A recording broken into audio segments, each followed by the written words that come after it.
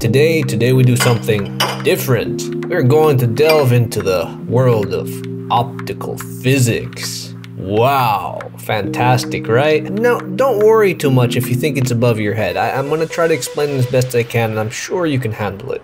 It all has to do with a really cool little trick that you can do at home today. Well, depending on what house you have. I want to show you something. Yeah, that's an old phone outlet. You probably won't even find it in newer homes, but that's not what we're gonna talk about. Now, if you look inside it, tell me, what do you see? Well, nothing. Light waves bombard the outlet, yet they fail to enter. Why is this? It's because the light waves themselves are a little bit too wide. So they end up bouncing off, going all over the place. Now, just because the light waves don't fit, doesn't mean the light waves don't fit. Confused? Okay, let me show you. Take a chopstick, or any long object, as long as it's appropriate. No, wow, doesn't fit in this cup. Whoop-de-doo-de-doo-de-doo-de-doo. Doesn't fit. No matter how much I try. Oh, wait, unless. Yeah, you got that right. Yep. All we have to do is tilt it and put it in at a different angle. Perfect. In the same way that all you have to do is tilt the wave. And this is exactly what happens. Tilted, invisible light waves go through the outlet. And then what happens here is really interesting. There is a slight interaction with the intensity of the light and the exposed copper.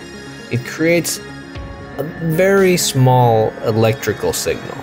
They're often disregarded as noise, static, and just filtered, ignored.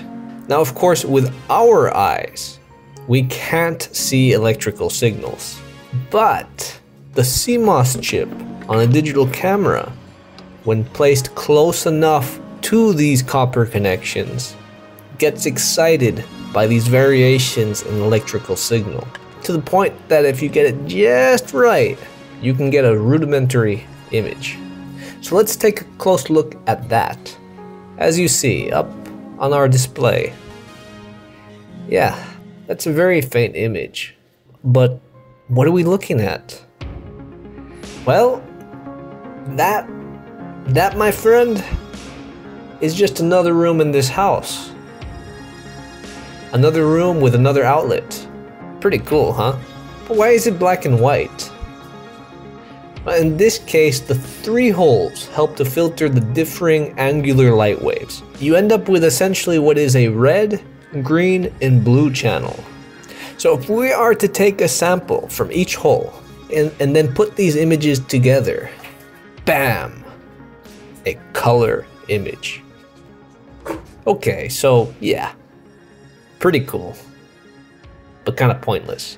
Except, let's do something a little more interesting. Maybe, possibly risky.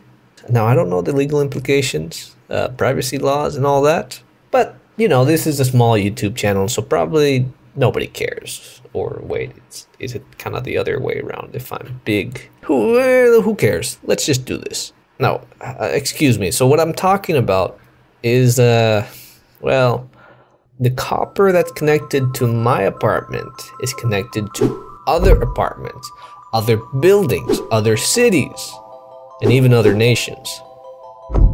So theoretically, it means that we can have a look inside any home that has an open telephone outlet.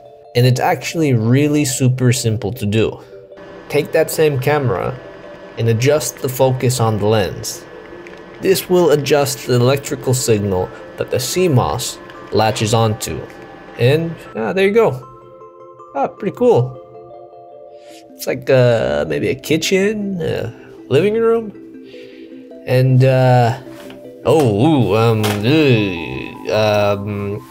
Yes, that's enough for today. I hope you did learn something. Bye-bye.